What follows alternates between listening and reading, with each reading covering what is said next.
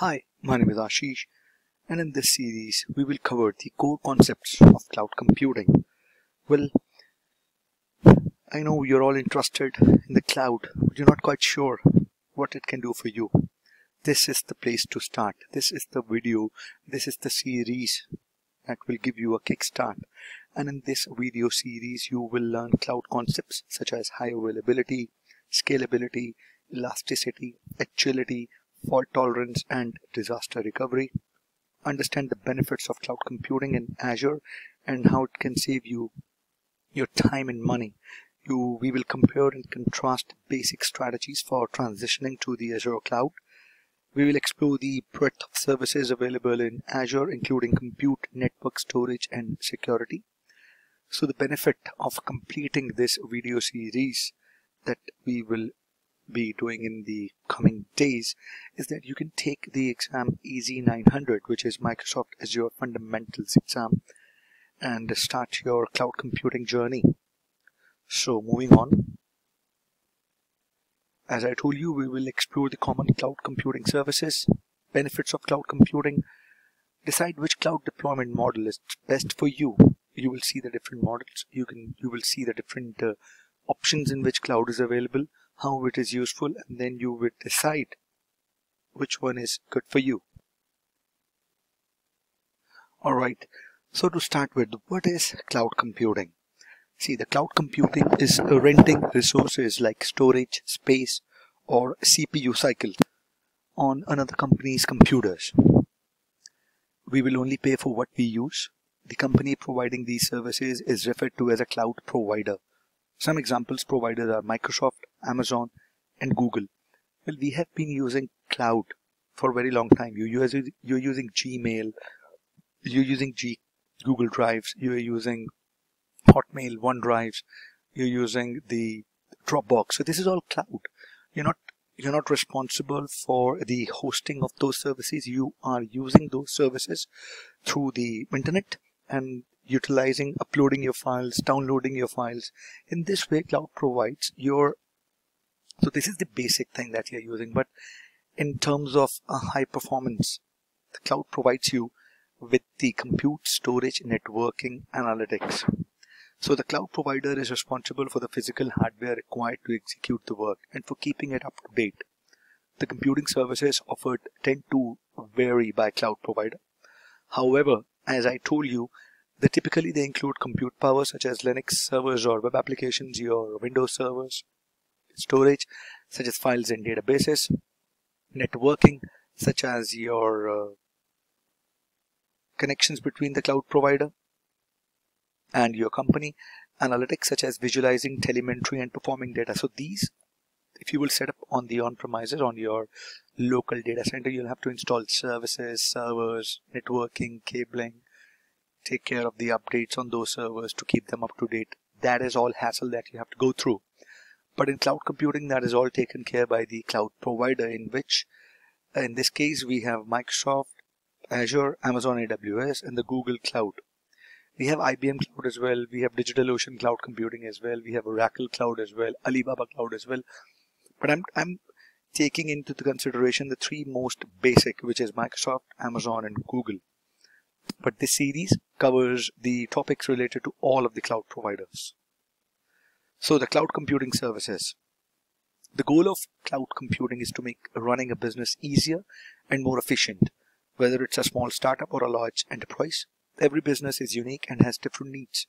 To meet those needs, cloud computing providers offer a wide range of services. You need to have a basic understanding of some of the services it provides. Let's briefly discuss the two most common services that all cloud providers offer: compute power and storage. Compute power. When you build solutions using cloud computing, you can choose how you want work to be done based on the resources and needs. For example, if you want to have more control and responsibility over maintenance, you could create a virtual machine. A virtual machine is an emulation of a computer, just like your desktop or a laptop you're using now. Each virtual machine includes an operating system and hardware that appears to the user like a physical computer running Windows or Linux. You can then install whatever software you need to do the task you want to run in the cloud. The difference is that you don't have to buy any of the hardware or install the OS. The cloud provider runs your virtual machine on a physical server in one of their data centers, often sharing that server with other VMs. Isolated and secure, with the cloud you can have a VM ready to go in minutes at less cost than a physical computer. What are containers? Well, this may go over your head, but it's a nice topic to discuss here. You will understand this in coming videos. Containers provide a consistent, isolated execution environment for applications. They are similar to virtual machine except they don't require a guest operating system. Instead, the application and all its dependencies is packaged into a container, and then a standard runtime environment is used to execute the app. This allows the container to start up in just a few seconds because there is no OS to boot and initialize. You only need the application to launch. The open source project Docker is one of the leading platforms for managing containers.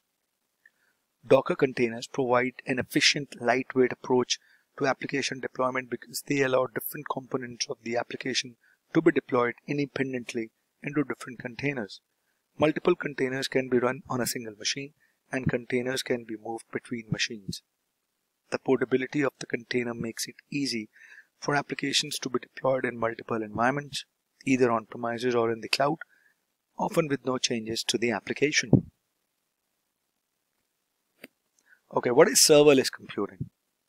Serverless computing lets you run application code without creating, configuring, or maintaining a server. The core idea is that your application is broken into separate functions that run when triggered by some action. This is ideal for automated tasks. For example, you can build a serverless process that automatically sends an email confirmation after a customer makes an online purchase. The serverless model differs from VMs and containers in that you only pay for the processing time used by each function as it executes. So if you have made a website using serverless computing or a Lambda function, the Lambda function will not charge you until and unless it gets executed or it gets called. Alright, VMs and containers are charged while they are running. So VM is running in case there is less traffic on the application that is hosted on the VM, or if there is more traffic. You are paying a steady price for the VM that is running in the cloud. So this architecture does not work for every app, but when the app logic can be separated to independent units, you can test them separately, update them separately, and launch them in microseconds, making this approach the fastest option for deployment. So the trend here is you break the monolithic app to the small partitions. Like Facebook would not update entire Facebook in one go. So there are bits and pieces. The big application is divided into small applications, and then the enhancement, updation, and the increments are done on that specific piece of the app, right? So let's compare the three compute approaches. The approaches. So virtual machines, containers, and the serverless. So if you would see the virtual machines, you have a virtual machine 1, virtual machine 2. So if you see the physical hardware, the virtual machine, the physical hardware has a host operating system. Then we have installed a hypervisor like VMware or Hyper-V. Then you run those virtual machines on that hypervisor. But if you would see the containers, container would directly run on the physical hardware using the CPU and the RAM from the kernel itself. Right? And if you would see the serverless, we have a physical hardware serverless and the serverless runtime. You have functions, you have logic apps, you have functions apps in the serverless environment. Now comes the storage. Cloud provides typically offer services that can handle all of these types of data. For example, if you wanted to store text or a movie clip, you could use a file on a disk. If you had a set of relationships such as an address book, you could take a more structured approach like using a database. The advantage to using cloud-based storage is you can scale to meet your needs. If you find that you need more space to store your movie clips, you can pay a little more and add to your available space. in some cases. The storage can even expand and contract automatically, so you pay for exactly what you need at any given point of time. So there is like 15 GB you get in the Google Drive by default when you create a Gmail account, right? They give you 15 GB of the storage on the cloud. So that storage is not an external disk attached to your computer, or it is not the space that is used on your phone. You can access Google Drive from your computer, laptop, desktop, or from your phone anytime when you have an internet connection. You can even make some of the files to be available offline so that you can access them when you are not connected to network. So this is how these cloud storage work, and if you need more storage, you get an option to pay on the monthly or the yearly basis, and they would extend the storage. And as you pay more, you get more discount. So that is the cloud storage. This would be a small example.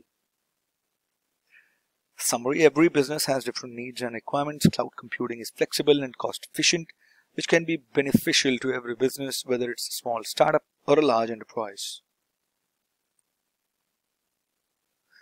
Okay, benefits of cloud computing.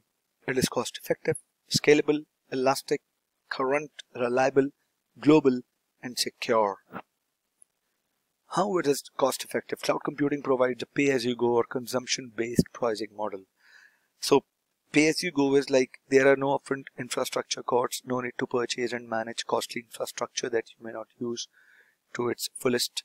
The ability to pay for additional resources, the ability to stop paying for resources that are no longer needed. So like if you have installed a server on Microsoft Azure, and if you are attaching an external disk which is 5 terabytes, and let's say you're not using 5 terabytes of that space in one go.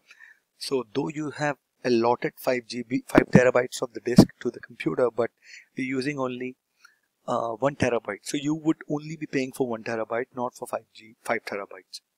And if in case you would extend the consumption, like let's say after a couple of months you are using 3 terabytes, then from that particular month you will pay the extra cost.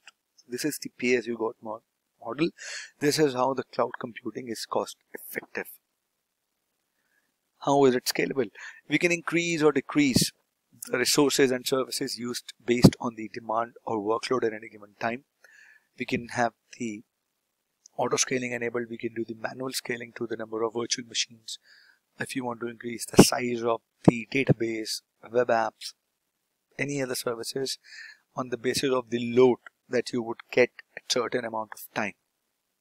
So cloud computing supports both vertical and horizontal scaling depending on the needs. Vertical scaling, also known as scaling up, is the process of adding resources to increase the power of an existing server. Some examples of vertical scaling are adding more CPUs or adding more memory. Horizontal scaling, it is known as scaling out, is the process of adding more servers that function together as one unit. So scaling up is the enhanced adding of more resources. Scaling out is the adding of number of servers. Scaling can be done manually or automatically based on specific triggers such as CPU utilization or the number of requests and resources that can be allocated or deallocated in minutes. How is it elastic? As your workload changes due to a spike or drop in demand, a cloud computing system can compensate by automatically adding or removing resources. For example, imagine your website is featured in a news article, leading to a spike in traffic overnight. Since the cloud is elastic, it automatically allocates more computing resources to handle the increased traffic. When the traffic begins to normalize, the cloud automatically deallocates the additional resources.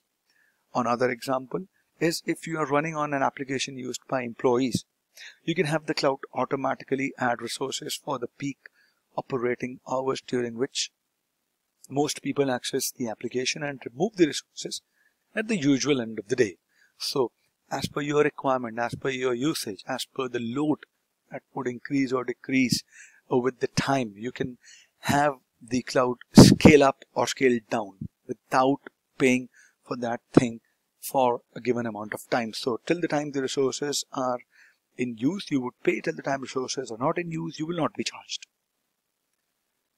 current. When you use the cloud, you are able to focus on what matters. Building and deploying applications.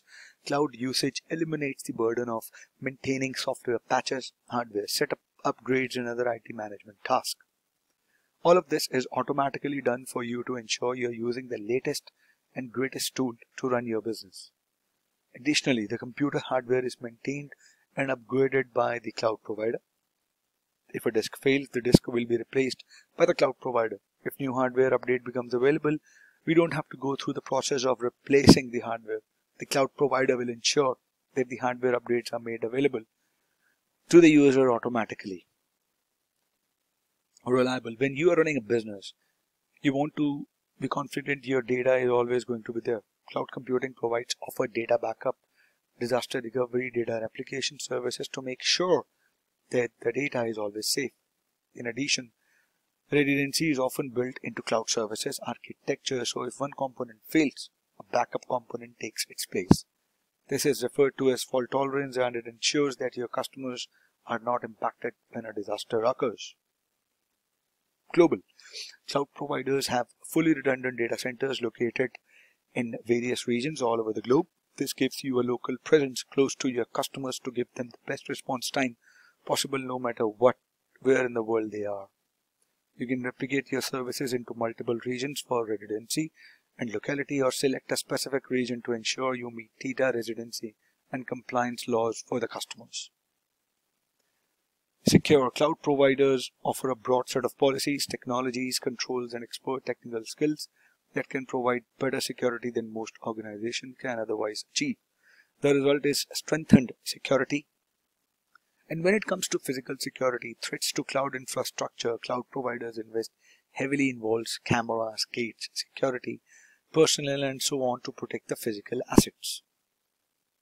So economies of scale. See, the economies of scale is the ability to do things more efficiently or at a lower cost per unit when operating at a larger scale. Cloud providers such as Microsoft, Google, Amazon are large businesses leveraging the benefits of economies of scale. These providers can then pass the savings on to their customers. These savings are apparent to end users in a number of ways, one of which is the ability to acquire hardware at a lower cost. Cloud providers can also make deals with local governments and utilities to get tax savings, lowering the price of power, cooling, and high-speed network connectivity between sites. Cloud providers are then able to pass on these benefits to end users in the form of lower prices than what you could achieve on your own. Okay, a brief introduction of capital expenditure, which is CAPEX, versus operational expenditure, which is OPEX. So what does this actually mean? In the past, companies needed to acquire physical premises and infrastructure to start their business. There was a substantial upfront cost in hardware and infrastructure to start or grow a business. Cloud computing provides services to customers without significant upfront cost. So these two approaches to investment are referred to as capital expenditure, which is CAPEX, and the operational expenditure, which is OPEX. CAPEX is the spending of money on physical infrastructure upfront and then deducted that expense from the tax bill over time. So the capital expenditure is an upfront cost, which has a value that reduces over time. Operational expenditure is spending money on services or products now and being billed for them now. You can deduct these expenses from the tax bill in the same year. There is no upfront cost. You pay for a service or product as you use it. So the CAPEX computing cost. The typical on-premises data center capital expenditure is server cost and the storage cost. So the server cost would include all the hardware components and the cost of supporting them. You have to make sure that you design fault tolerance and redundancy, such as server clustering, power supplies, uninterruptible power supplies, and the server needs to be replaced or added to a data center. You need to pay for this computer. So you need the immediate cash flow because you must pay for the server upfront when the server is malfunctioned. Storage. So this would include all the storage hardware component and the cost of supporting it. Based on the application and the level of fault tolerance, centralized storage can be expensive. For larger organizations, you can create tiers of storage where more expensive fault-tolerant storage is used for critical applications. Then you would need the capex for the network cost, backup and archive cost. Network cost would include all the on-premises hardware components, cabling, switches, access points, routers. This also includes WAN and internet connections. Backup and archive cost would be to the money needed to backup, copy or archive the data. Options might include setting up a backup to or from the cloud. And the organizational continuity and disaster recovery cost. Along with server fault tolerance and redundancy, we need to plan for how to recover from a disaster and continue operating. The plan should consist of creating a data recovery site. It could also include backup generators. Most of these are upfront cost, especially if you build a data recovery site, but there is an additional ongoing cost for the infrastructure and its maintenance. Data center infrastructure cost. These are costs for electricity, floor space, cooling and building maintenance. Technical personnel, while not a capital expenditure, the personnel required to work on your infrastructure are specific to on-premise data center. We will need the technical expertise and workforce to install, deploy and manage the systems in the data center and also on the recovery site. Then it comes to OPEX cloud computing cost. Leasing software and customized feature. Using a pay-per-use model requires actively managing the subscriptions to ensure users do not misuse the services and that provision accounts are being utilized and not wasted. Scaling charges based on usage demand instead of fixed hardware. Cloud computing can bill in various ways, such as the number of users or CPU usage. However, billing categorizers can also include allocated RAM, I/O operations, and storage space. We have to plan for backup traffic and data recovery traffic to determine the bandwidth needed. Billing at the user or organization level. The subscription pay-per-use model is a computing billing method that is designed for both organizations and users. The organization or user is billed for the services used, typically on a recurring basis. We can scale, customize, and provision computing resources, including software, storage, and development platforms. For example, when using a dedicated cloud service, you could pay based on server hardware and usage. Benefits of CAPEX. With capital expenditures, we plan the expenses at the start of a project or budget period. Costs are fixed, meaning we know how exactly we are going to spend in this year. This is appealing when you need to predict the expenses before a project starts due to a limited budget. Benefits of OPEX. Demand and growth can be unpredictable and can outspace expectation, which is a challenge for the CAPEX model as shown in the following graph. So the infrastructure demand would increase with the time, and that could lead to some problems. So with the OPEX model, companies wanting to try a new product or service don't need to invest in equipment. Instead, they pay as much or as little for the infrastructure as required. OPEX is particularly appealing if the demand fluctuates or is unknown. Cloud services are often said to be agile.